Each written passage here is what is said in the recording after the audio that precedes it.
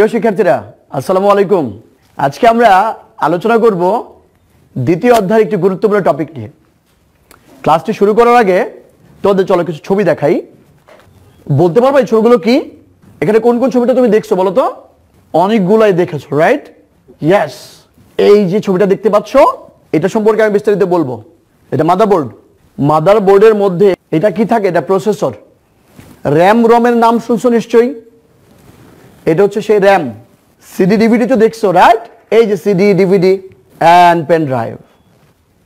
কিন্তু সব কিছু জানার আগে একটি বিষয় খুব ভালো করে জানতে হয়, ইনপুট প্রসেস আউটপুট। কম্পিউটারে সব কাজ করে, আগে ইনপুট নেয়, দেন এটাকে প্রসেস করে, তারপরে তুমি ফাইনাল আউটপুট পাও। ইনপুট আউটপুট ডিভাইস সম্পর্কে তুমি কিন্তু জানো অলরেডি, রাইট? গত ক্লাসে তুমি খুব ভালোভাবে ইনপুট আউটপুট ডিভাইস সম্পর্কে জেনেছো। হোমওয়ার্কগুলো করেছিল তো? ওকে, আশা করি করেছো। এখন যেটা করি, আমরা আজকে এই ছবিগুলো নিয়ে আলোচনা করব। তাহলে ক্লাসের বিষয়টা কি হতে পারে বলতে পারবা? আমাদের ক্লাসের নাম হচ্ছে মেমোরি, স্টোরেজ ডিভাইস, মাদারবোর্ড এবং প্রসেসর। আমরা আজকে এইগুলো নিয়ে বিস্তারিত আলোচনা করব। আচ্ছা বলো তো, এই ক্লাসটা করলে তুমি কি শিখতে পারবা? মেমোরি এবং ইনপুট আউটপুট ডিভাইস সম্পর্কে জানতে পারবা, মানে স্টোরেজ ডিভাইস সম্পর্কে জানতে পারবা, মাদারবোর্ড জানতে পারবা, প্রসেসর সম্পর্কেও তুমি জানতে পারবা, রাইট? সো মেমোরি এবং স্টোরেজ ডিভাইস কাকে বলে? কম্পিউটারে যে তথ্য দেই। আচ্ছা আমার কথাই খেয়াল করো তো, বা তোমার কথাই খেয়াল করো। এই যে তোমাকে আমি কথাগুলো বলছি, তুমি কথাগুলো শুনছো, রাইট? এর কিছু কথা তোমার মনে থাকবে, কিছু কথা মনে থাকবে না। তোমার মাথায় নিশ্চয়ই এগুলোকে প্রসেস করে রাখতে হয়। মনে রাখার জন্য তুমি যদি মনে রাখতে চাও তাহলে তোমাকে বিশেষ পদ্ধতি অবলম্বন করতে হয়। আর তুমি যদি যা শুনতে চাও, কিছু কিছু মনে রাখতে চাও, সেটারও পদ্ধতি আছে। ঠিক একইভাবে কম্পিউটারে যখন আমরা কোনো ডাটা দেই, সংরক্ষণ করে রাখা যায়, তাহলে আমাকে একই কাজ আর বারবার করতে হয় না। স্টোরেজ ডিভাইস যখন আবিষ্কার হয়েছে, ইনপুট আউটপুট ডিভাইস যখন আবিষ্কার হয়েছে, এরপর থেকে কিন্তু পুতুল আর মানুষের মধ্যে যেরকম পার্থক্য আছে, এর প্রাণ না আমার প্রাণ আছে, এ বড় হয় না আমি বড় হই, এ আপডেট হয় না আমি আপডেট হই, ঠিক একইভাবে এই ডিভাইসগুলো থাকার কারণে কিন্তু কম্পিউটার আপডেট হচ্ছে, রাইট? সো আমরা এখানে লেখা আছে দেখো, যেগুলোতে তোমার তথ্য জমা রাখা হয় যে ডিভাইসগুলোতে, সেগুলো হচ্ছে তোমার স্টোরেজ ডিভাইস। তোমার এই যে স্টোরেজ, এটা প্রধানত দুই প্রকার এখানে বলা আছে কিন্তু। একটা হচ্ছে প্রাইমারি মেমোরি, আরেকটা হচ্ছে তোমার সেকেন্ডারি মেমোরি। আরেকটা প্রধান মেমোরি বা প্রাইমারি মেমোরি, এবং আরেকটা হচ্ছে সহায়ক মেমোরি বা সেকেন্ডারি মেমোরি। তুমি এগুলো সম্পর্কে জেনে নেবা। ব্যাপারটা হচ্ছে এরকম, কিছু তথ্য আমাদের অনেক দিন মনে রাখতে হয়। তথ্য মানে কি? ওই যে ডিজিটাল ডাটা দেই, 0 আর 1 দেই, বাইনারি তথ্যগুলো দেই, সেগুলোকে স্টোর করতে হয়। তোমাকে গত ক্লাসে দেখাইছিলাম বাইনারি মানে 0 এবং 1, যেখানে এই যে 0 মানে 1, এই যে 0 1 0 1, অর্থাৎ বিদ্যুতের উপস্থিতি এবং অনুপস্থিতি, এই জিনিসগুলোই কিন্তু তোমার বোঝায় তোমার কি হয় আছে অথবা নাই। সেই জিনিসগুলো কিন্তু এখানে আমরা জানি। মেমোরি স্টোরেজ ডিভাইস, এই যে ছবিটা তুমি দেখতে পাচ্ছ, এটা হচ্ছে কিন্তু এই যে এইটা দেখো, এটার নাম কি? RAM, random access memory. Random access memory জিনিসটা কি? তাহলে র্যামও জানো, রমও জানো। আমি তোমাকে র্যামও দেখাবো, রমও দেখাবো। এই যে কথাগুলো এখন তোমার সাথে আমি র্যান্ডমলি বলছি, কিছু কিছু মনে রাখছো। ঘুম থেকে ওঠার পরে তুমি যদি ঘুমিয়ে যাও, ঘুম থেকে উঠে যাওয়ার পরে অনেক তথ্যই নাই হয়ে যায়। ঠিক এরকম র্যামের মধ্যেও তথ্য কি হয়? তোমার জমা হয় অস্থায়ীভাবে। তার মানে স্থায়ী মেমোরি এবং অস্থায়ী মেমোরি, রাইট? এটাতে অস্থায়ীভাবে তথ্য জমা হয়। কম্পিউটার যত আপডেট হচ্ছে, এই মেমোরি র্যাম রম তত আপডেট হচ্ছে এবং এগুলোর সাইজ অনেক বাড়ছে। বর্তমানে কম্পিউটারে সাধারণত 2 গিগা থেকে 4 গিগাহার্জ মেমোরি র্যাম রম থাকে কিন্তু, খেয়াল দেখো। তাহলে আমরা র্যাম রম দেখলাম, র্যান্ডম অ্যাক্সেস মেমোরি কিন্তু র্যামের ফুল ফর্ম। এরপরে তোমার মনে করো এই যে কথাগুলো যেগুলো বলা আছে, এগুলো কিন্তু তুমি একটু দেখে নিবা পরীক্ষায় ভালো করার জন্য। কারণ এখানে লেখা আছে যে তোমার মনে করো সময়ের সাথে পাল্লা দিয়ে কিভাবে র্যামের গতি বাড়ছে, এই ব্যাপারগুলো আছে। এন্ড এই যে প্রসেসর দেখো, খেয়াল করে দেখো, এই যে প্রসেসর মাদারবোর্ড, সেটা দেখতে কেমন? যদিও এটা মাদারবোর্ড এই যে এরকম না, যদিও এটা মাদারবোর্ড না, বাট এইরকমই দেখতে হয়। অর্থাৎ এখানে সব ধরনের আইসি রেজিস্টার সব কিছু যা কিছু আছে একটা বোর্ডের মধ্যে কিন্তু সিল করা থাকে, রাইট? এইখানে এইরকম যে অংশগুলো তুমি দেখো সেটা কিন্তু রম। তাহলে মেমোরি দুই প্রকার, প্রধান মেমোরি মানে তোমার একটা হচ্ছে স্থায়ী মেমোরি আর একটা হচ্ছে অস্থায়ী মেমোরি। রম হচ্ছে স্থায়ী আর র্যাম অস্থায়ী। রম ব্যাপারটা কি হয় জানো, কম্পিউটারে যে তথ্যগুলো আমরা সেভ করে রাখি, মনে করো তুমি মুভি রাখলা, একটা গান রাখলা, এই ক্লাসটাই তুমি ডাউনলোড করে রেখে দিলা, বা ছবি রাখলা, তোমার বইটা রাখলা পিডিএফ কপিটা, এটা কিন্তু কম্পিউটার অফ করে অন করলেও কিছু থেকে যায়।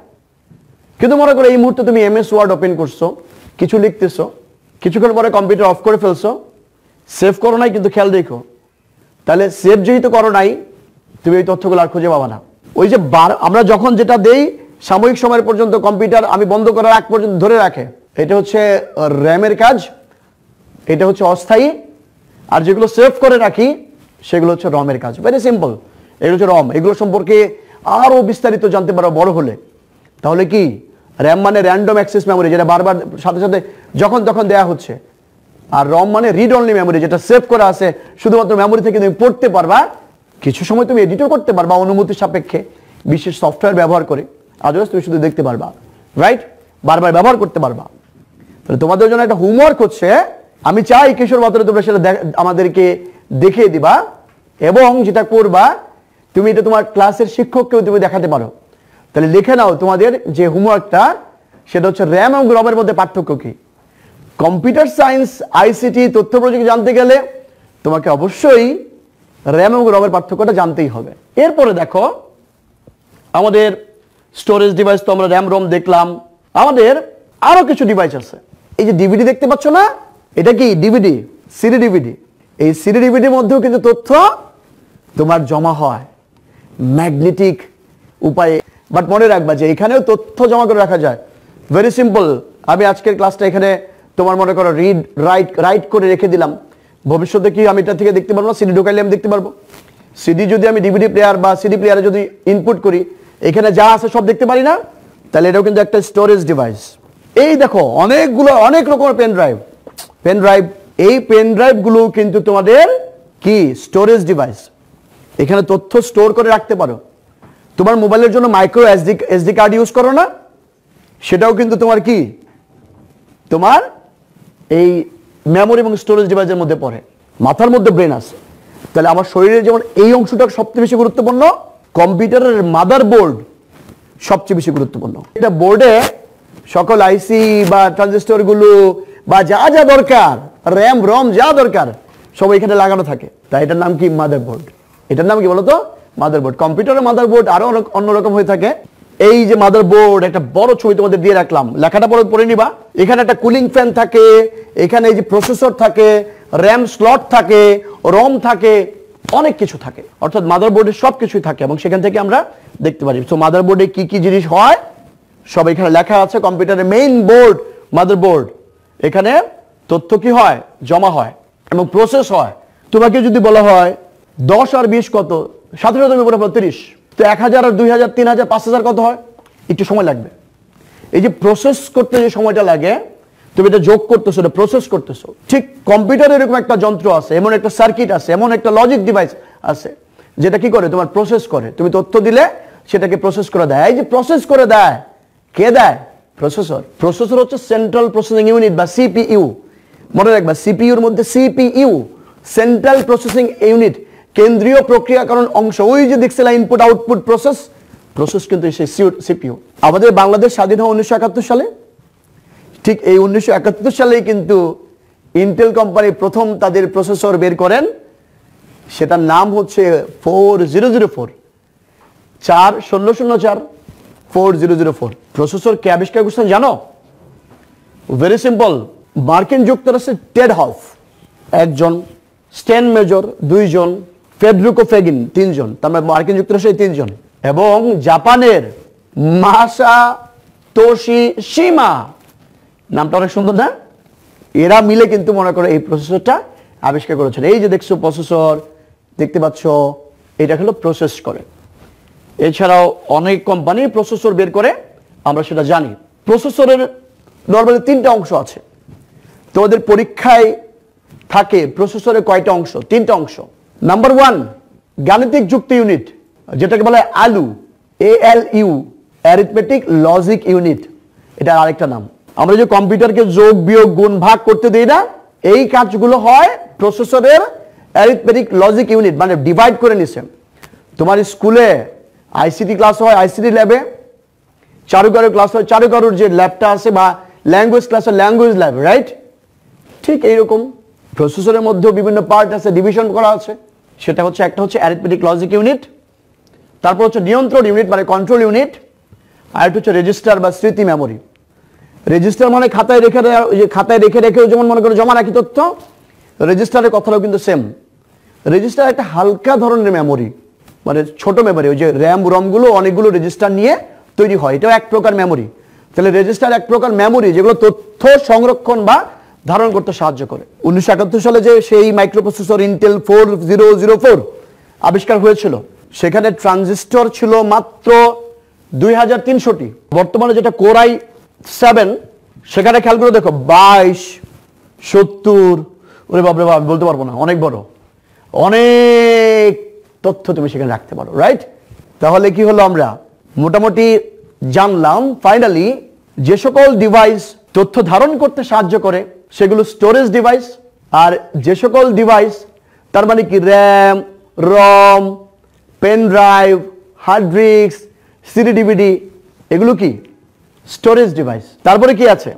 মাদারবোর্ড, কম্পিউটারের যে মেইন বোর্ডটা আছে মাদারবোর্ড। এরপরে কি আছে? প্রসেসর। প্রসেসরের 3টে অংশ কথা বলছি। অ্যারিথমেটিক লজিক ইউনিট মনে রাখবা।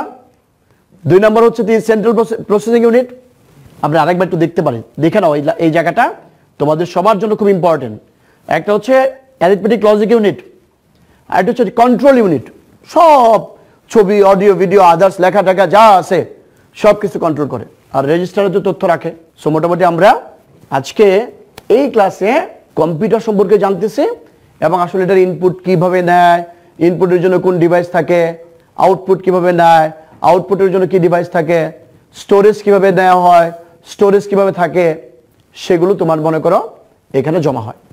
তবে ফাইনালি যাওয়ার আগে আরেকটা জিনিস তোমাকে বলি, বাড়ির কাজ দেওয়ার আগে, সেটা হচ্ছে কম্পিউটারের সমস্ত তথ্যই কিন্তু বিট মানে 0 এবং 1 বাইনারি ডিজিট আকারে জমা হয়। মনে রাখবা 8টা 0 এবং 1। আমি যদি তোমাদের একটু দেখাই, এরকম মনে করো দেখাই 0 0 1 1 0 0 1 1, কয়টা হলো? 2টা 2টা 2টা 2টা, 8টা। এই 8 বিট এখানে কি হলো বলো তো? 8 বিটে, এই 8 বিটে 1 বাইট হয়, 1 বাইট হয়। সো 8 বিটে কি 1 বাইট। এরকম 1024 বাইটে 1 কিলোবাইট, 1024 মেগাবাইটে 1 গিগাবাইট, তাই না? এরকম আবার বলছি প্রথম থেকে শোনো। 8 বিটে 1 বাইট, 1024 বিটে 1 কিলোবাইট, 1024 বাইটে 1 কিলোবাইট, 1024 মেগাবাইটে 1 গিগাবাইট। ব্যাপারগুলো ভেরি সিম্পল। তোমার কাছে একটি প্রশ্ন থাকতেই পারে, স্যার দোকানে গিয়ে যাবতীয় যত জিনিসপত্র কিনি, এটা তো কিনি কেজিতে, কিলো মানে তো 1000, এখানে 1024 কেন? ওই যে বলেছি কম্পিউটারে যাবতীয় তথ্য রেজিস্টারে হয়, জমা হয়। প্রথম হচ্ছে রেজিস্টার। রেজিস্টারগুলো সাধারণত বিট আকারে 8 bit 8 bit 8 bit 16 bit 32 bit 64 bit 128 bit 256 bit 512 1024, 8-এর গুণিতক আকারে বাড়তে থাকে। তাই আমাদেরকে বলা হয় যে 1024 বাইটে 1 কিলোবাইট। সবাই বুঝতে পারছো নিশ্চয়ই? আবার এই যে আমরা এরকম দেখো না কেবি, আবার দেখো কেবি, ছোট হাতের বি মানে বিট। ছোট হাতের বি মানে কি বলতো? এটা মানে হচ্ছে কিলো বিট, খেয়াল রাখবা কিলো বিট। আর বড় হাতের বি যখন থাকবে এর মানে হচ্ছে কিলো বাইট। অলরেডি তোমরা জানো যে কিলো বাইট জিনিসটা কি, 8 বিটে 1 বাইট, রাইট? সো ছোট হাতের বি বিট, বড় হাতের বি বাইট। সবাই বুঝতে পারছো নিশ্চয়ই? তোমাদের কাছে একটা প্রশ্ন, 8 বিটে তো 1 বাইট হয়, এখন 1 বাইটের অর্ধেক এটাকে কি বলে তুমি জানো? Yes, nibble, NIBBLE, nibble. মানে হাফ অফ 1 বাইট, 1 বাইটের অর্ধেককে বলা হয় 1 নিবল। সো আশা করি তুমি এই ব্যাপারগুলো খুব ভালো বুঝেছো। তুমি ক্লাসগুলো আমাদের এই টেলিভিশন চ্যানেলের মাধ্যমে রেগুলারলি একটার পর একটা করছো। বইটাও পড়তে হবে পাশাপাশি তোমাকে। বাসায় যত বেশি বই পড়বা তত বেশি জানবা। আর আইসিটি রিলেটেড কোনো কোশ্চেন থাকলে আমি মাসুদ স্যার তো তোমাদের সাথে আছি, থাকবো। কিশোর বাতায়নে সেটা আপলোড করা হবে, সেখানে দেখবা, সেখানে তুমি কোশ্চেন করতে পারো, আমরা তোমাকে উত্তর দেওয়ার চেষ্টা করব। তাছাড়াও তোমার প্রশ্ন তো তোমার স্কুলের সম্মানিত আইসিটি শিক্ষক তো রয়েছেনই, তিনি তোমাদের উত্তর দিবেন। সো বলতে পারো কম্পিউটার কোন পদ্ধতিতে কাজ করে? বাইনারি পদ্ধতিতে। একটু আগে বাইনারি আলোচনা করলাম, এখন তুমি কিন্তু এই উত্তর পারো, আগে কিন্তু পারতো না, রাইট? তাহলে একটা কাজ করো তো, তোমার জন্য একটা মূল্যায়ন প্রশ্ন দেখে তুমি পারো কিনা এখনই লিখে দিবা আমাকে। আমার যদি যখন লেখা হবে, বাতায়নে যখন আপলোড করা হবে, তখন কিন্তু তুমি অবশ্যই লিখবা কোন 3টে অংশ সমন্বয়ে প্রসেসর গঠিত। আমি একটু বলে দেয় একবার। আচ্ছা বলি, arithmetic logic unit, control unit, আর এটা কি রেজিস্টার। 3টা অংশ পারলা। তোমাদের বাড়ির কাজ কি জানো? এর আগে ক্লাসে আমরা প্রিন্টার সম্পর্কে পড়েছিলাম। প্রিন্টার কত প্রকার, কি কি সেটা আমাদের বলবা একটু। মাদারবোর্ডে সাধারণত কি কি থাকে? মাদারবোর্ডে কিন্তু অনেকগুলো অংশ থাকে, আমার কিন্তু স্লাইডে লেখা আছে, বিভিন্ন এক্সপানশন স্লট, এটা তোমাদের বইয়ে কিন্তু একটা চার্ট দেওয়া আছে, কিন্তু সেই চার্টটা কিন্তু খেয়াল রাখবা। র্যাম ও রমের 5টি পার্থক্য লেখো।